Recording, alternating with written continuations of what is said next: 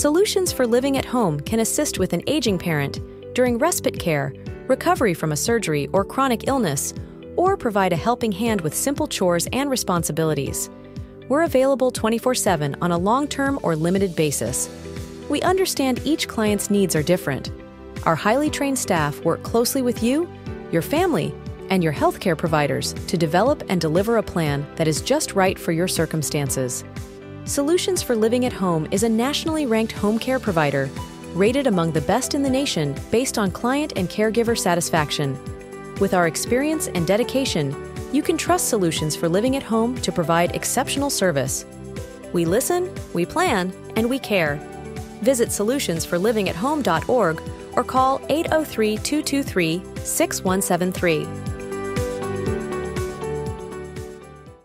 My kids loved playing with Legos and actually still do well into adulthood. That simple toy was a genius creation by someone who simply expanded on the concept of building blocks. Today, we're going to be talking about another genius product created especially for people with dementia.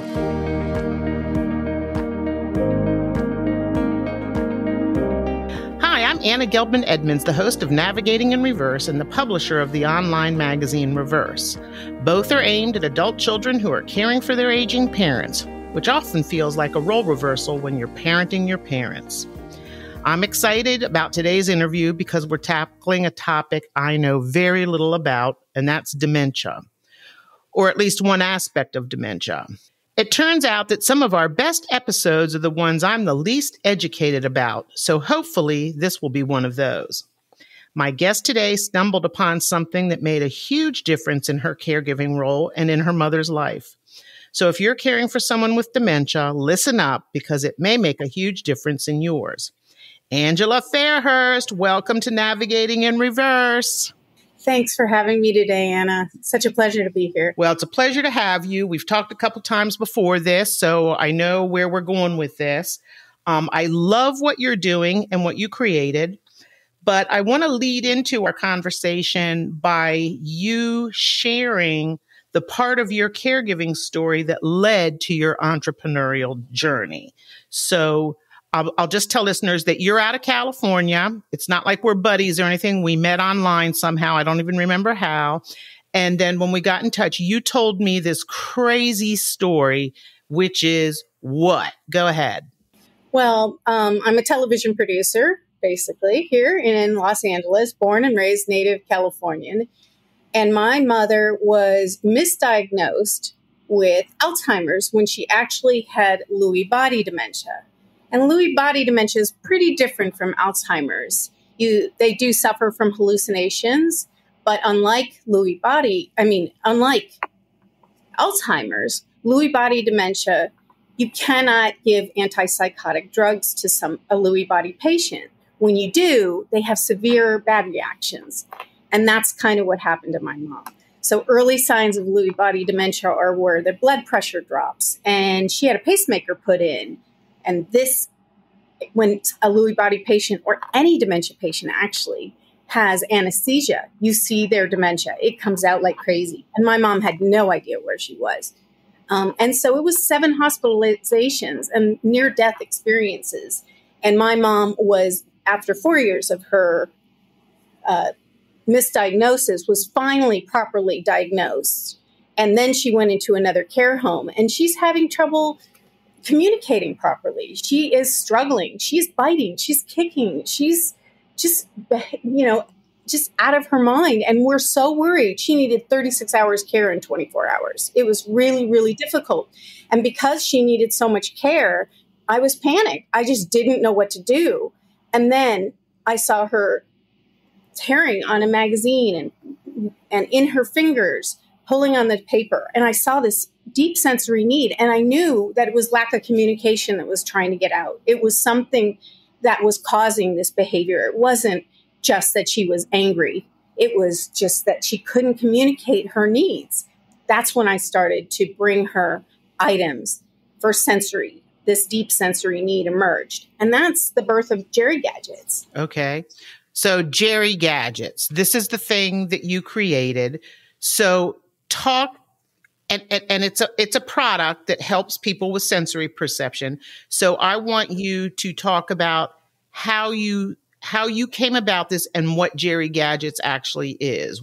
Jerry Gadgets are sensory products. I have 3 of them. I have 3, and they're buckets. So my first, I'll just give you to the birth of the products, because the first thing I did was when I saw her sensory need, I started to bring toys, actually, literally from the toy store, because there wasn't anything available out there in the marketplace that I could find that was available for my mom. There were either too complicated or they weren't appropriate things at all. I mean, literally, I brought a bucket, the kind that had shapes, that the ones that they put those shapes fit into the holes. And they were hard shapes, but she had a clenched hand. She couldn't get a shape into the hole. It was frustrating for her, but she liked looking into the bucket. So that was the idea of a bucket. Now my products have buckets, right? So then I was like, oh, that's interesting. So then I started bringing household items. I went to a fabric store. I got pieces of fabric. Well, that wasn't a good idea because they get dirty and they get matted up and it just wasn't sanitary. But when I got a pot holder from home and I cut it into a proper size and fit, it was the magic bullet for me. We could throw it back and forth. But it was a silicone pot holder, isn't that? I mean, that's the right. important part. It wasn't a fabric one or a metal trivet. Exactly. It was silicone. It was a silicone pot holder. So silicone was magical because it had a crunch sound, like when folded like a taco. It was something we could throw back and forth. It was something that is something that could go in the mouth safely. It could be washable. And so that's when the idea of a silicone products and silicone bucket and all of these things came to pass where, okay, Jerry Gadgets are working like magic, and they have to be washable. They have to be indestructible, right. And they have to be fitted and properly sized for somebody to handle. You know, regular pot holders are way too big. That's not something you could just bring. Right. I mean, you know, they have to be sizable to fit properly for the hands. And so that's when I started to, first bucket was a fidget bucket. So I have 5 manipulatives and they're all properly sized and they're all made especially for people with dementia. So they're mouthable and they're tested and they're non-toxic. So when you look out there are fidget toys that you can get, but a lot of them have gooey insides or pieces that pull off. Nothing is like that in Jerry Gadgets. So we have a tugger that is actually handmade. There's somebody sitting there making these by hand. This isn't a machine-made product. This is a handmade product that are straws and elastic that they pull. So a person is exercising their hands and arms. And so this is a single or multi-user. So I could pull on a tugger with my mom and she could exercise. So I could engage with her sensory, or she could do it on her own, right? And then that was one item.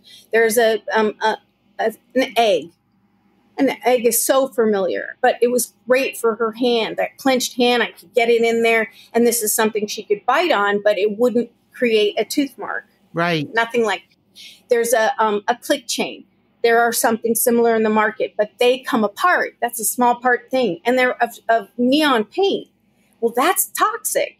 Okay. And that's also dangerous. Those small parts are extremely dangerous. Sure. Well, in our case, we had it engineered so that the parts aren't going to fall apart, and the sound of this click chain is interesting. So it's now louder, and it can sound like cracking ice or walking on leaves in the fall. And so the memory is stimulating something too. So it's not just a safe product that they can mouth. It's something that they're clicking on and, you know, again, exercising their hands and arms, and they have sensory, stimulation, cognitive exercise, calming effect.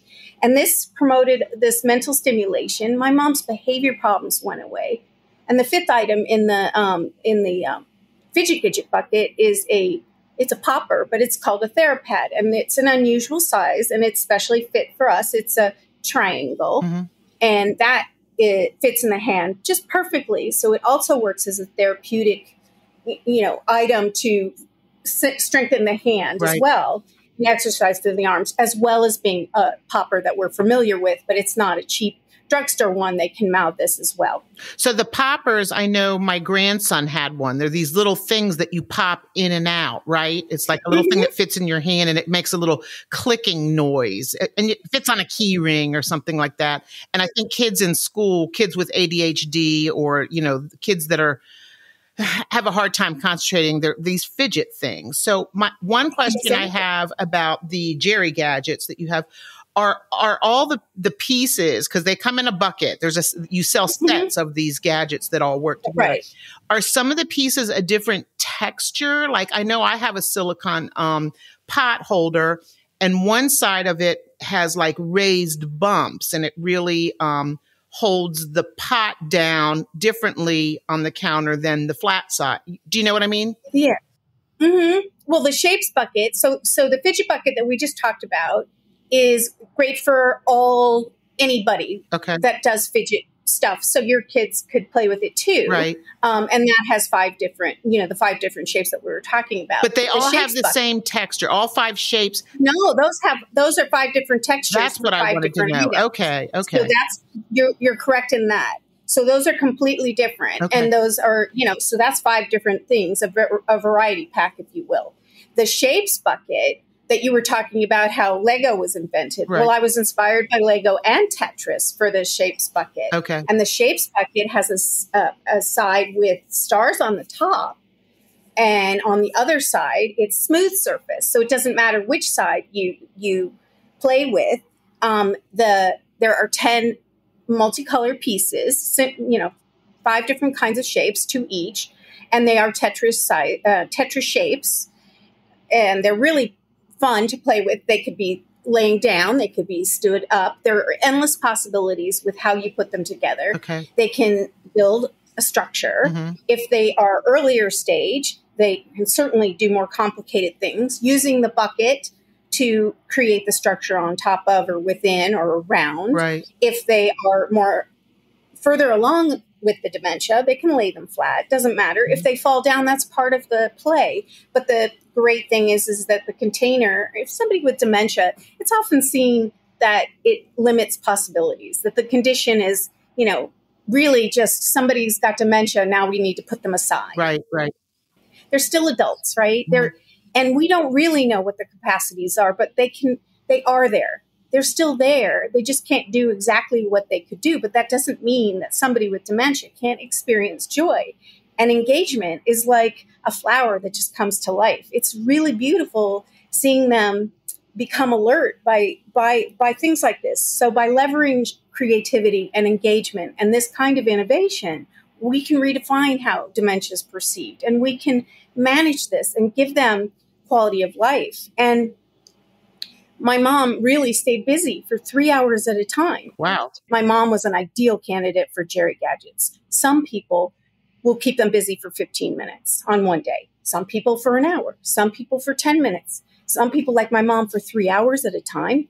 But whatever it is, any sense of engagement is more than they usually have. The average person in a home, for example, of engagement, according to the CDC, is only 11 minutes a day. Well, I think it's no different than with children when you give them a toy. Some kids will sit there and play with Legos for hours or Hot Wheels cars or whatever, and another kid needs to run around and jump and isn't fascinated by these things that we concentrate closely on. So I can see where each dementia patient is very different and would benefit from different tools. Yeah, the power of love and innovation, and this just makes a big difference in encouraging. Caregivers can have a break with this, and I certainly did. And I went from crying after I saw my mom to bringing a smile to her, and that was the game changer, really. I think Jerry Gadgets is amazing because it's so portable. You can take it wherever you're going. It comes in a little bucket, literally like a sand bucket that you would take to the beach. But there's things like, I remember I would give my mom the job every spring and fall to fill the potted the planters. I would give her the pots, and the little things that you buy from Lowe's or wherever, Walmart, the garden center.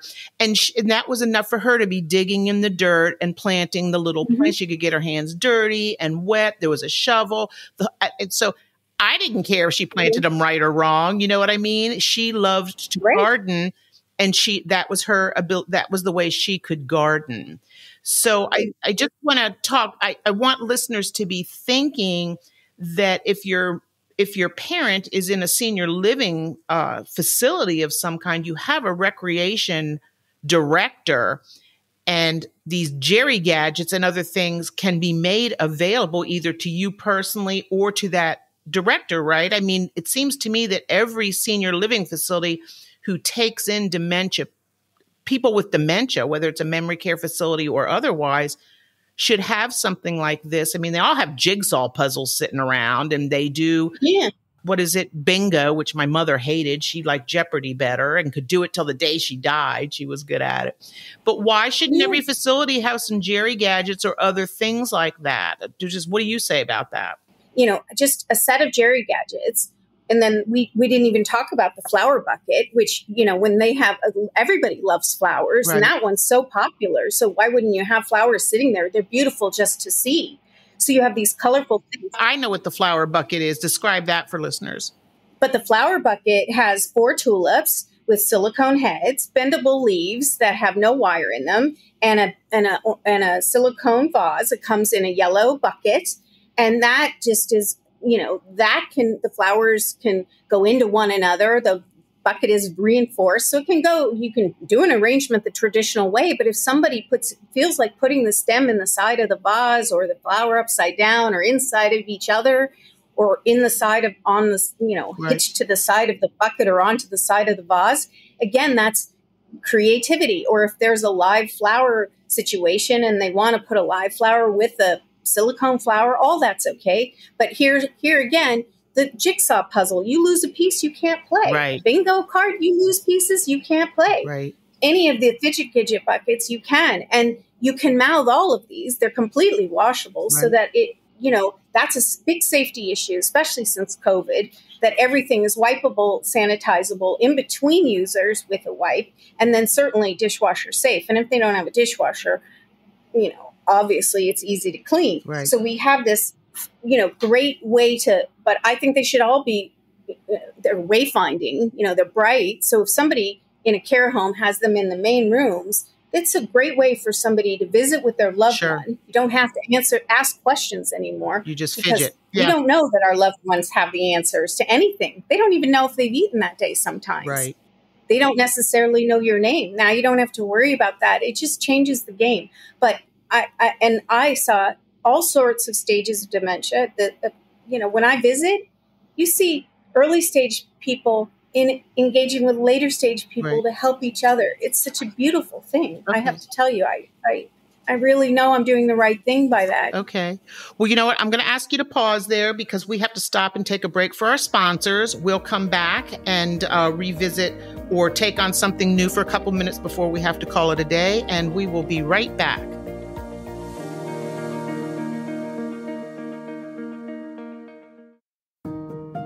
Are you a caregiver feeling overwhelmed by the challenges of supporting a loved one with dementia?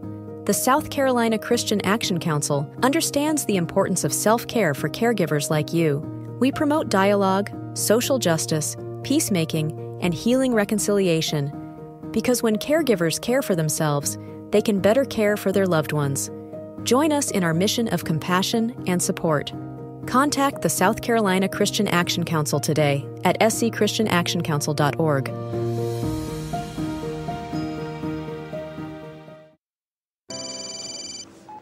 Mom, I'm in a meeting. It's today? Okay, I'll be there in 10 minutes.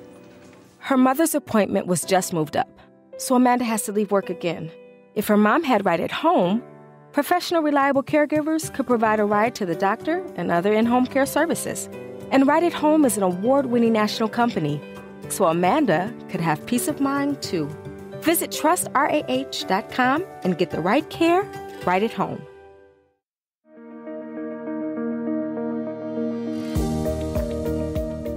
Okay, we're back with Angela Fairhurst, and we are talking about a very specific aspect of people with a behavior, with people who have dementia. And we're talking about sensory, a need for sensory stimulation that a lot of them have. So what I wanted to ask you was, obviously you were frustrated by the behaviors, and the people who were also caring for her on a bigger scale were also frustrated by her behaviors. But you somehow picked up on, like, if I had seen your mom, rustling paper or something, it wouldn't have occurred to me to invent something. How did you figure this out, that it was a sensory issue? Because I think that's a bigger topic, that we're not paying close enough attention to these behaviors and what's really behind them. Yeah, I see. When somebody has dementia, they start losing. I mean, and it depends on the kind of dementia they have. Obviously, they're going to lose their short-term memory, but Lewy body dementia doesn't lose their short-term memory as soon as Alzheimer's does. But it's the power of observation, right? You actually have to start paying attention. When somebody doesn't want to go into the shower, it might be because their skin is hurting. When somebody is afraid of something, my mom got super paranoid. And that is also because she was forgetting where she put things. And then she would think somebody stole something. Right. And that's because she had hidden it, because she thought it would be in a safe place. And it becomes, so when you start to understand these things. And so I started to just dig deeper and, what is going on? Because, knowing my mom, I was like, just the powers of observation and so their acronym that you use is DON'T, right? Don't argue, react, respond, or, right. or try and explain. And so it's not, because we are like, but don't you remember? Can't you remember? No, they can't, right. And so we get frustrated, and it's normal to get frustrated, and it's normal to be impatient, but, it's about taking the step back and breathing and trying to understand that this is a progression of a disease that's not going to get better. Right. But what gets better is us understanding their lack of communication and trying to meet them where they are. Right. And so for some reason, it was just, I guess, out of desperation, I dug in and I just started to watch her and watched what her needs were. I don't really know. It's from the grace of God, honestly. I just saw that she had this need to communicate. It was just like I learned to sense when she had a UTI. And I was the only one that knew. I'm like, can we test her for that? And I was always right. Right. That UTI business is something most of us learn eventually through the caregiving process. A UTI, a urinary tract infection, affects seniors very differently than it does someone like you or I. I would feel pain. I would feel like I got to pee every 2 seconds, and like 4 drops come out, blah, blah. Most of us have had one. They feel nothing, but they start acting loopy. And if somebody has dementia and a UTI, the loopiness is even crazier. Yeah. And so it took me a while, because nobody tells you that. Nobody warns you about that. And that UTI can get really bad if you don't get on. You got to get on antibiotics immediately. So that's to all you people out there. If your parent just starts acting or other loved one starts acting kind of loopy, check them for a UTI, because it comes on really fast and hard. I know we get frustrated caring for seniors, especially when they have dementia. But if you pay close attention and you seek out wisdom from dementia specialists, and there's a lot of podcasts out there, there's a lot of books that will help you. I learned after my mother died, it was too late. I was one of those ones asking a lot of yes/no questions, or what did you have for dinner last night? She didn't know. She couldn't remember. She didn't know what she had for lunch an hour ago. But she could talk about her childhood till the cows come home. If I would just pull out the photo album, she would talk for hours with me. But it takes a long time to learn those things. But you'll learn them faster if you don't visit or spend time with them for your benefit. You're going there for their benefit and watch them and what they're doing. How's that? Right. And you also go to visit, not because they're not going to remember you. Right. They're not. That's not it. But you need to go because caregivers need to know that their loved ones care. So they'll keep caring too. Yes. And that honestly, deep inside, they know you're there. So we're going to have to wrap it up. Our time is up, but I want to give you an opportunity to let listeners know how they can, what's the best way to find you? We'll have a link to your website in the show notes. So, yep, please go to the website, www.jerrygadgets.com with G's. There's a dash, but if you don't have the dash in between, it's okay. It'll take you to the website anyway. That'll have information. It has Instagram. It has links to our YouTube, which has videos. It has links of where to buy. Currently, where to buy is through SNS Worldwide. And make sure that you always, always, always use the coupon code at SNS. There you go. You can always reach me through my website as well. Okay. You can always message me through the website. Well, thank you for all of that. I'm going to encourage readers, if your loved one with dementia, you think that they may or may not, I think you should talk to some level of director or manager at the care where your parent is living and tell them about Jerry Gadgets. Even if your parent doesn't need them, there's somebody that lives in there that needs something like that. And there's other products out in the market. I mean, you can Google dementia products or something like that, and all these crazy things pop up. But this one I thought was so cool. It was very different, and I just wanted to tell everybody about it. So, Angela, thank you very much for being here with us. We wish you the best of luck selling your product. I know it's hard to get something out there, but maybe one day we'll talk about Jerry Gadgets the way we do Legos. You never know. I hope so. Well, we're washable, we're durable, so we're sustainable. We're going to be there for a while, I hope. Thanks, Anna, for your time. Thank you for being here. And listeners, I hope this was helpful to you. We always love when you share the episodes with your friends, family, and colleagues. And we will be back in 2 weeks with a new episode. And in the meantime, thank you for sharing and thank you for caring. The Reverse podcast is written and produced by the F Suite LLC. All rights reserved. Our audio engineer is Andrew Hayworth. Thank you for listening.